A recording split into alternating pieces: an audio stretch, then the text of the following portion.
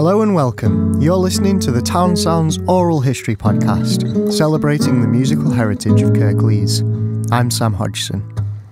This episode is entitled From the Hilltops, Musical Festivals in Kirklees. This podcast is brought to you by Let's Go Yorkshire, Kirklees Year of Music 2023, Kirklees Council and Sam Hodgson. Just before we start, I'll say that in the description of this episode you should be able to find all the show notes, scripts, links and names that are mentioned throughout. So if you want any more information, just check out the description. Today we'll learn about some of the most prestigious festivals happening around Kirklees, and to do so, I'll speak to some people. Anne Tallboys, the administrator of Huddersfield Mrs Sunderland Festival. Alex Bywater's one of the organisers of Holmfirth Festival of Folk. Barney Stevenson, the ex-artistic director of Marsden Jazz Festival. David Minnick, the director of Cleckheaton Folk Festival. Mary Agnes Krell, the founder and organiser of the Grand Northern Ukulele Festival. And Mark Bukowiec, the technician at Huddersfield Contemporary Music Festival for about 23 years. We'll also hear from Julie Bukowiec and Ruby Wood. In this podcast, I'll be finding out about some of the challenges of festival organisation. We'll get to know of the difficulties the organisers have gone through to keep the festival going all these years, and the changes that have been made recently to keep them modern, fresh and exciting. We'll also hear firsthand of some of the highlights, some of the big names, and some of the amazing things that have happened in Kirklees because of these music festivals. Let's hear first from Mark Bukowiec. One of the most ambitious and memorable festival performances was of a piece called Le Noir L'Etoile, composed by Gérard Grisset. The performance took place in a large sports hall. The piece was composed for 6 percussionists. Literally, thousands of tons of sand were brought in to completely cover the floor in an attempt to dampen down the acoustic sound from the percussionists and to reduce reverberation. It was experiences like this that have provided so many happy memories and unique experiences for the 23 years I was involved in the Contemporary Music Festival. More like that later in the podcast. But before we get into Huddersfield's Contemporary Festival, I'm going to go back in time to the oldest of the festivals.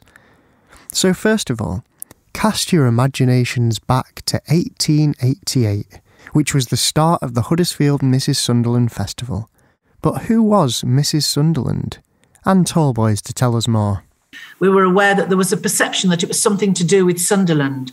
And of course it isn't, because Mrs Sunderland, who the festival is named after, was a Victorian singer who was very much favoured by Queen Victoria. So Queen Victoria went to her concerts and asked for her to perform in London, etc., etc.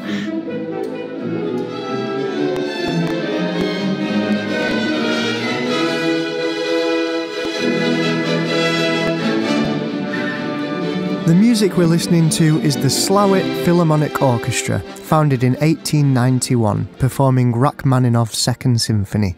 Sorry about the clipping in the audio quality there.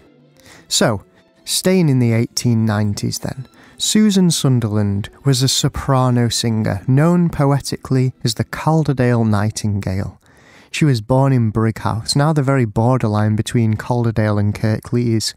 And it was Brighouse that supported her to gain the recognition she deserved. Brighouse Parish Church, to be specific. They recognised her exceptional singing first, when she was only 12 years old, and 3 years later she began what was to be a 45-year career performing all over the country. Her final farewell concert was, you guessed it, in Huddersfield, at the Philosophical Hall on June the 3rd, 1888. As part of her lasting legacy, a competition was held under her name, and the winners received prizes from the lady herself. The Mrs Sunderland competition, as it was called, began just for female solo singers. It took place, in the first instance, in Huddersfield in 1889. So with double-shotted guns and colours nailed into the mast, I tamed your insignificant progenitor.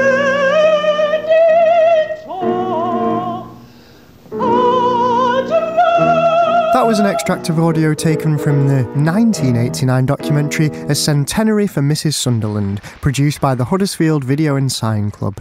The singer was Barbara Brooke of Gokha. To start with then, the Mrs. Sunderland, as the competition was known locally, was small, local and exclusive. But it's not like that anymore. In 2023, the year of this podcast's release, the Huddersfield Mrs. Sunderland Festival will run over the course of most of February. It includes music, drama and speech workshops, classes and performances, traditional competitions and modern ones as well. And it's huge. We used to run something called the Kirklees Young Musician of the Year. One of our sponsors us for a prize of £1,000 for this. So it's quite a prestigious competition. And 2 years ago, we decided that we weren't going to make it just Kirklees anymore. We would make it national. And this year we have been heavily oversubscribed. It is a festival which this year will be in its 133rd year. And in that 133 years, it has only missed twice. Once during the Second World War and last year, which was the COVID. It's one of the biggest festivals in the country. Normally, in the last few years, we've had about 4,000 people who perform over 10 days. The bedrock of the festival is about 120 different classes for vocals, instrumentals, piano, speech, drama and choirs. This year, we're doing Fauré's Requiem and we've got 120 people signed up for that. So they will spend the day learning Fauré's Requiem if they don't know it already. And then there's a concert in the evening and we perform it. So we have a special needs workshop and all the special schools in Kirklees and Calderdale come and perform for us. We have a full day where we take the Key Stage 2 children from the whole of Kirklees. This year we've got 32 junior schools represented. They do some work beforehand of what we're going to be singing, and then they all come together and it fills the town hall. It's absolutely brilliant. Those interview segments were from a conversation I had with Anne in 2022. She described the festival as a mammoth undertaking, and it sounds pretty mammoth to me. The dark winter evening streets, a constant tumbling cloud overhead, perhaps snow, but more likely cold Pennine rain. It's cold, all right. It's February.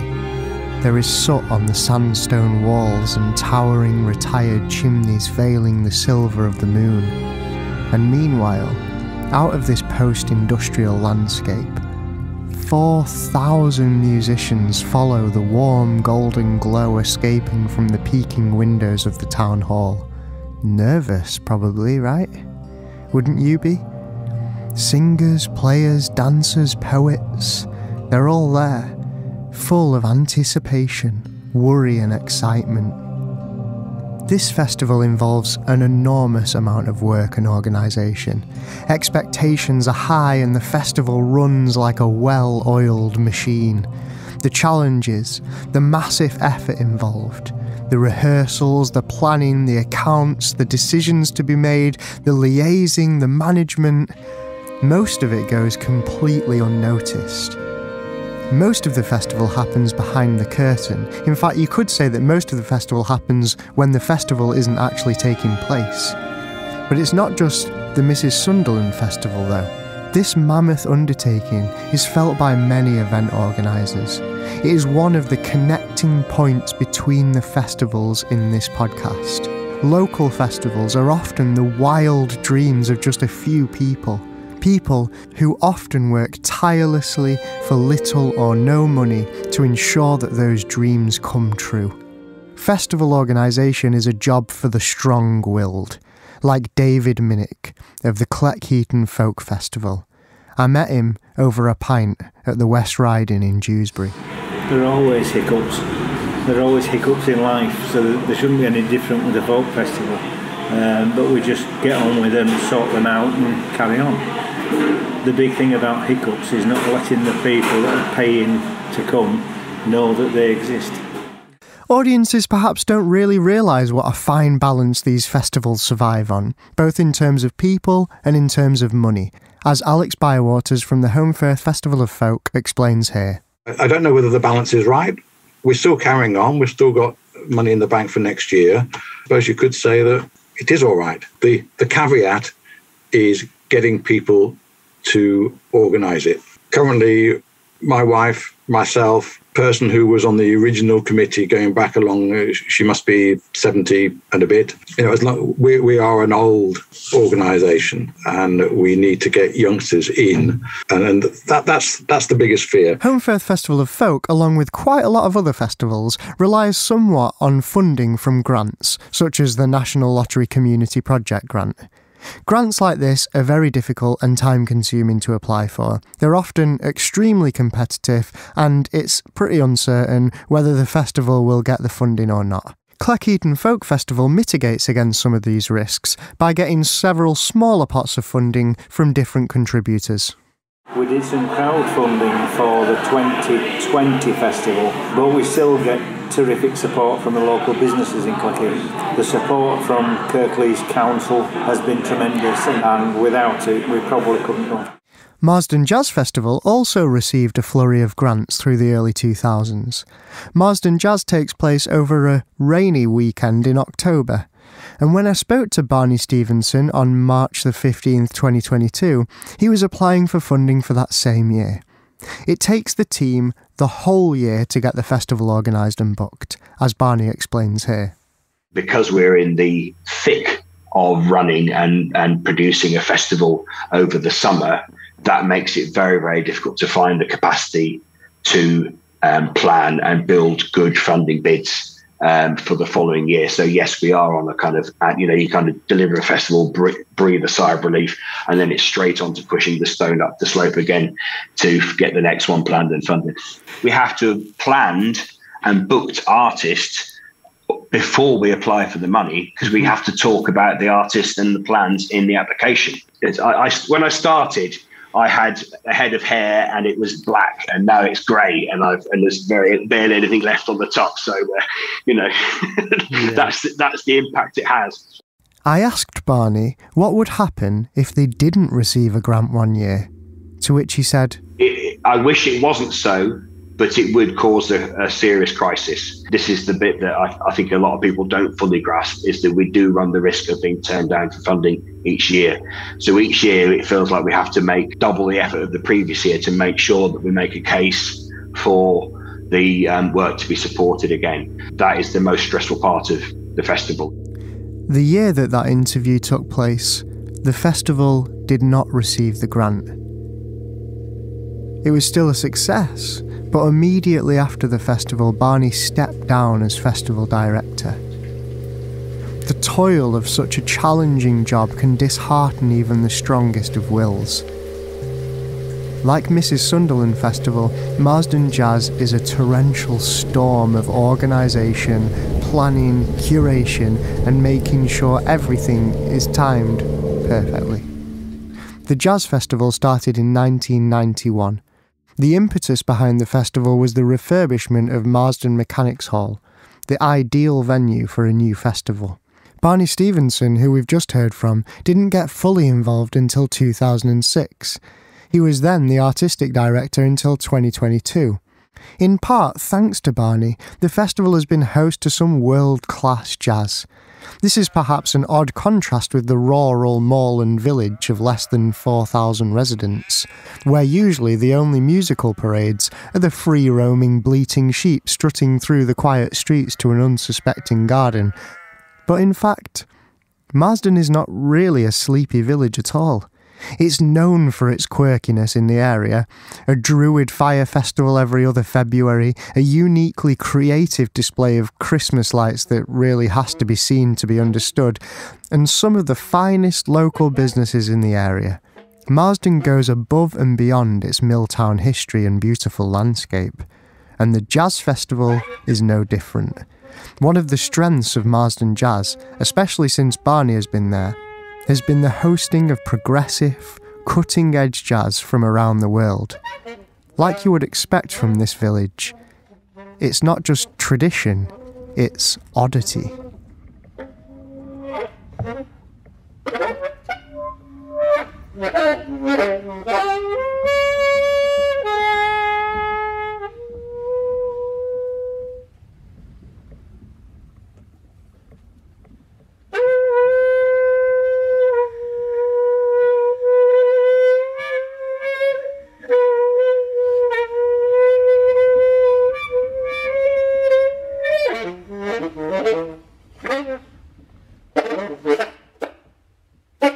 The music we're hearing is Geond 5 to 8, recorded in the moors over the Stanage Tunnel.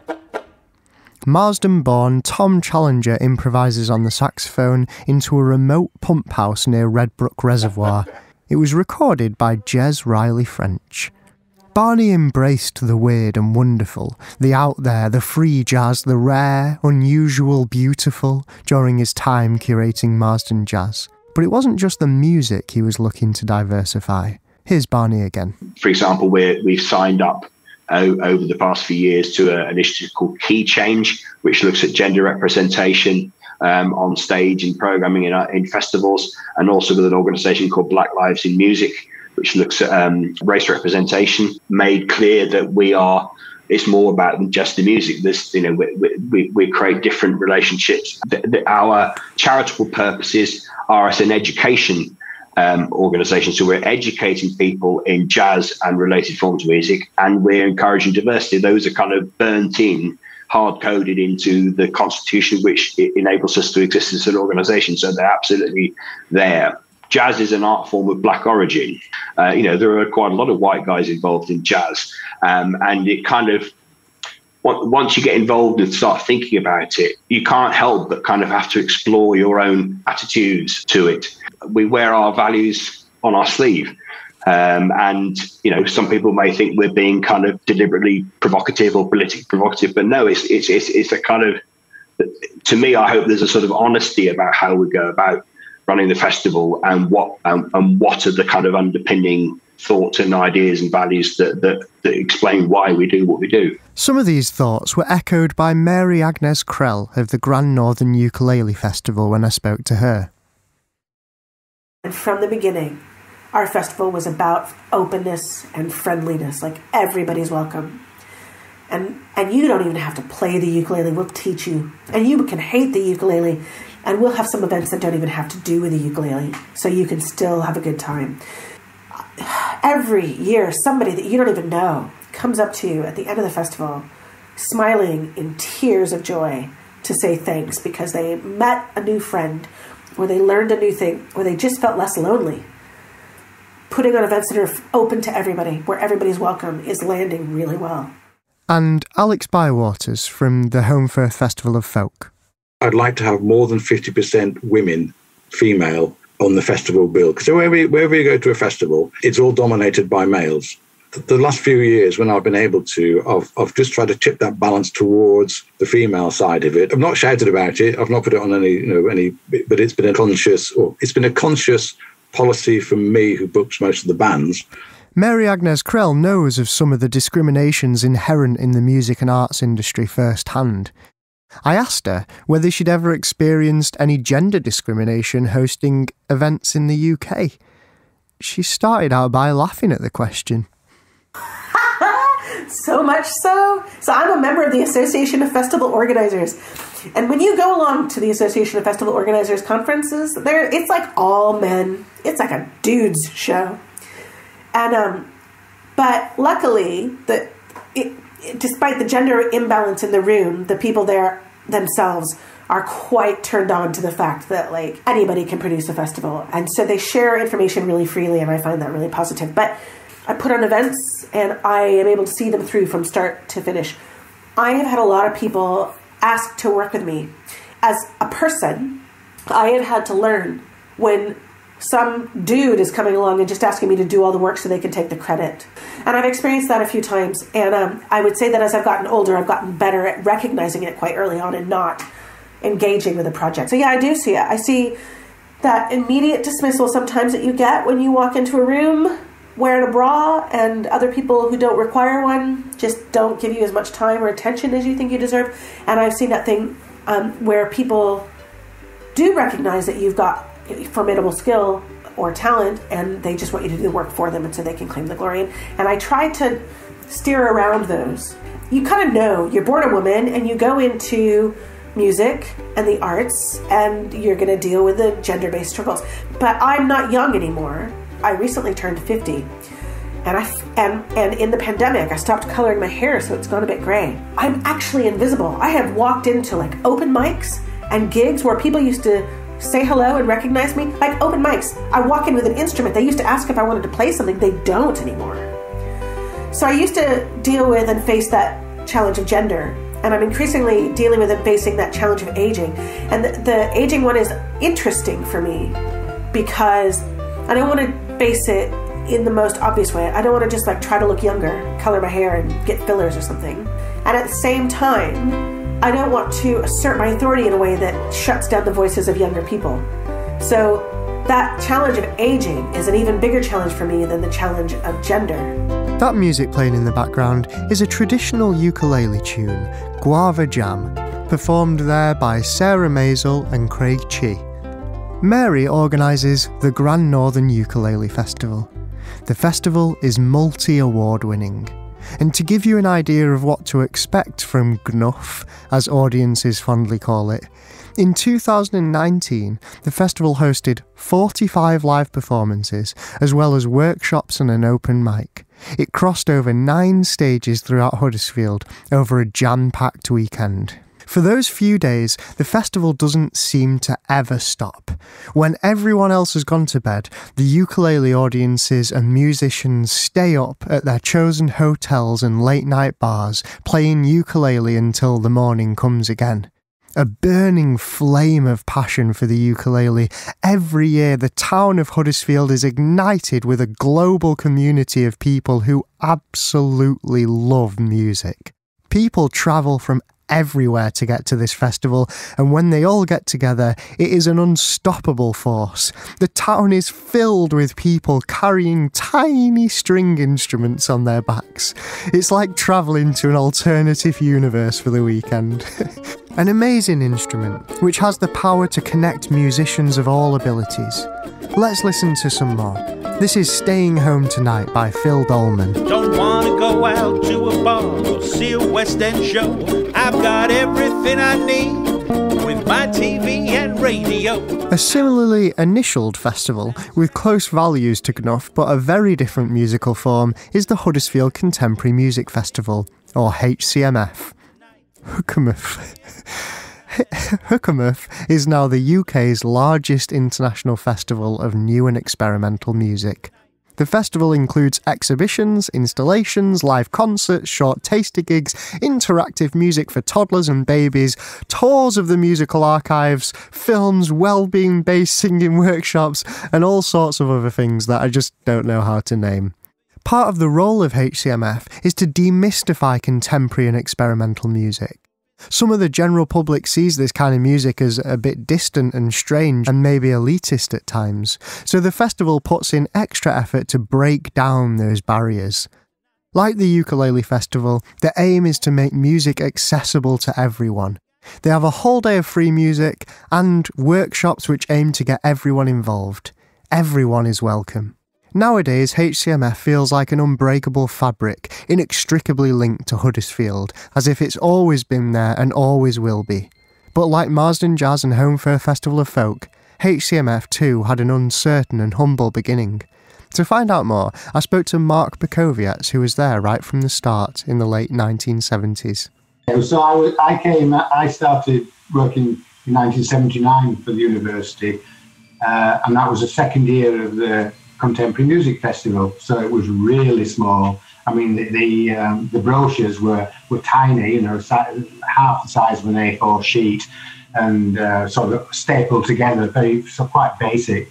And of course, I came in, set up the studio, but we had no live gear in terms of processing, getting the sound out there, sound reinforcement. So we had to buy some gear in, and it was fairly basic stuff really back in the day. So we had lots of gigs all over the town. The Spence Street Art Centre, which has gone, just working with incredible people as well, you know, taking the gear, literally walking across from the Polytechnic in those days to an art centre, plugging it all up for various artists. Also working in St Paul's Hall, which was fairly new to it, had only recently been sort of deconsecrated and put on the online for live works.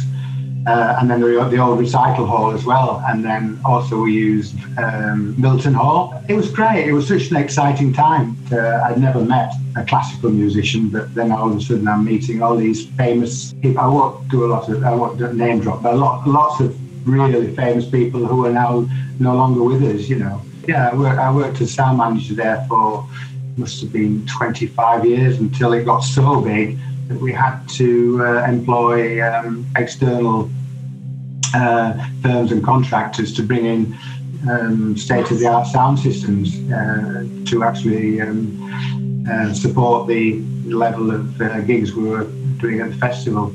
Mark works alongside his wife, Julie, in making extraordinary musical instruments, which we're going to discuss in another podcast. But she also has something to say about the beginnings of Huddersfield Contemporary Music Festival. Having Terry Riley come into the recording studio, because he's got a bit of a problem with his synth, you know, so it's like, is there anybody around that can fix it? And then watching Mark take a synth apart and fix it for him, you know, I mean, it's fantastic. It used to happen a lot. Yeah, it did. Yeah, it was all hands on and get down with the soldering iron and sort things out. And the two have seen some very big gigs indeed. Think spaced size. Space as in stars and planets and stuff. The size of the gigs got bigger and bigger as the festival got more money, got bigger. And so there were incredible events. And Mark went to Jodrell Bank and worked with the team over there in order to beam in the sound of a pulsar live into the space. So you had to work with Jodrell and British Telecom. This was like almost pre-internet time, so things like getting a sound of a pulsar from Jodrell Bank in real time into the sports centre. They had to put special, what was called ISDN lines in. There was no Ethernet connections like we've got now and Wi-Fi, so all that had to be arranged just to hear some pop, pop, pop, pop sounds from, you know, light years away. Mark was too modest to discuss some of the famous composers he's worked with over the years, but perhaps you'll know some of these names that have performed at HCMF. Stockhausen, Terry Riley, Brian Eno, Steve Reich, even John Cage. One of the great things about having festivals like these in the local area is that they bring in internationally famous musicians that would ordinarily be unlikely to come to a small place like Marsden, Holmfirth or Huddersfield. But this is exactly what's been happening in Cleckheaton each year since 1988 for the Cleckheaton Folk Festival. In fact, it's hard to think of many big folk players that have not come to Cleckheaton in that time.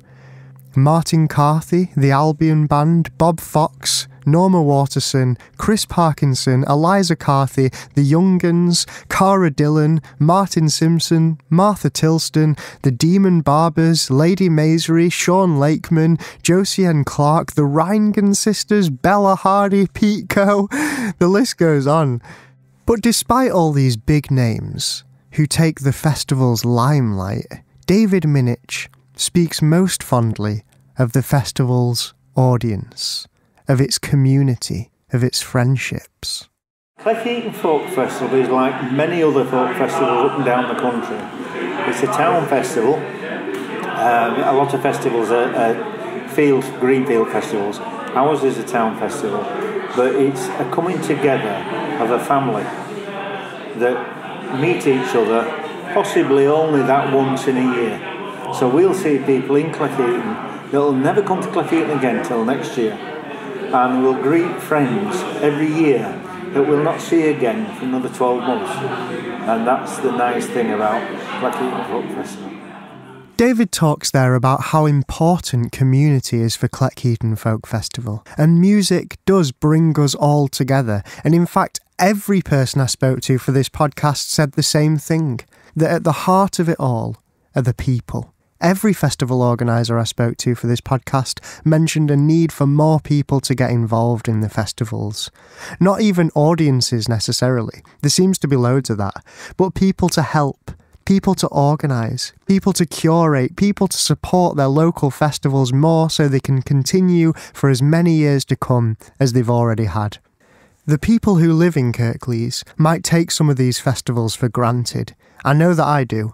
Every year I look forward to these festivals, and every year I tell myself I must go to more stuff next year, in the presumed knowledge that they will be happening next year at all. Wouldn't it be great if Cleckheaton Folk Festival, the Grand Northern Ukulele Festival and Marsden Jazz, like Mrs Sunderland, got to be 133 years old? Why? Because these festivals are vital to music, to friendships, to community. These are the events in which audience members fall in love, where festival founders realise their dreams, where organisers gain professional experience, and where musicians cut their teeth. To prove it, this is Ruby Wood, the internationally renowned Huddersfield singer, best known for her role in Submotion Orchestra. Do you know what? I'm so grateful for Marsden Jazz. It's so encouraging that a festival like that has, they've got a really good reputation, haven't they? And they get a lot of amazing artists. The fact that they then support younger musicians growing up in the scene, there's not like a glass ceiling. They've always really encouraged me and other people to experiment, really, and I don't think they discriminate or they allow you to grow, which I've really appreciated. We've heard just how important these festivals are, but also how difficult it is for them. That they are up against tight budgets, closing businesses, ageing committees, modernisation, and sometimes discrimination. These podcasts are largely here to celebrate the Kirklees music scene. However, we should never take any of it for definite. Many wonderful Kirklees festivals have fallen by the wayside over the years. The ones we have continue to need our help. Here is David Minich and Alex Bywaters with the last words of the podcast, summarising how important community support is for local festivals.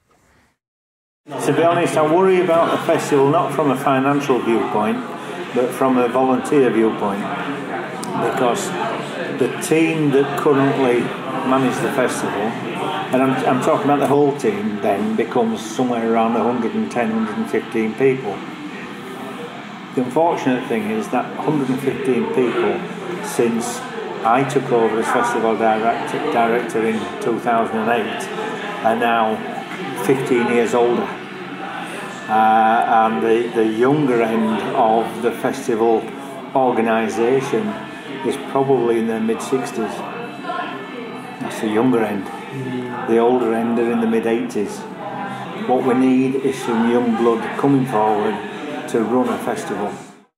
78 it started. There is a demand for it from the community side, from getting young talent out there to get their first chance. It's really nice to be able to find someone from the schools that's set up their own band and be able to offer them a spot at the festival so they can say, I've played home for a folk festival. That's great. That's what we're here for, to bring that talent through. But in order to do that, you need the venues, you need the money, you need the people to actually scout and utilise and say, Alex, have you seen this band or heard this band that are from the high school?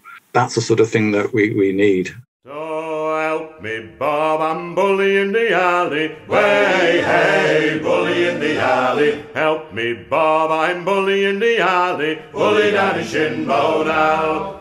Now Sally's a girl in Shinbone Alley. Way, hey, bully in the alley. Sally's a girl in Shinbone Alley. Bully down in Shinbone Alley. So help me, Bob, I'm bully in the alley. Way, hey, bully in the alley. Help me, Bob, I'm bully in the alley. Bully down in Shinbone Alley. I found myself down on the quay-o. Way, hey, bully in the alley. Found myself with time so free-o. Bully down in Shinbone Alley. That was a section of traditional sea shanty, Bully in the Alley, performed by local band Kimber's Men, who played at Cleckheaton Folk Festival in 2022. Well, thank you for listening to the first podcast in our 12-part series exploring a wide range of Kirklees music scenes. I hope you enjoyed it. The conversations heard in this podcast were recorded by me and Mandeep Samra over 2021 and 2022 for the TOWNSOUNDS Oral History Project. Full recordings of the conversations are available at the West Yorkshire Archive Service. The conversations recorded for the Oral History Project include those with people from a wide range of musical disciplines. For example, handbell ringing, rock and roll, reggae, steel pan, hip-hop, dubstep, jazz, and traditional musics from India, Pakistan, Ukraine, Ireland, Poland, Bosnia, England, Kurdistan and Iran. You've been listening to the TOWNSOUNDS Oral History Podcast. This has been episode 1, From the Hilltops, Musical Festivals in Kirklees. We'll be back with another episode in the near future, so keep your eyes peeled on social media.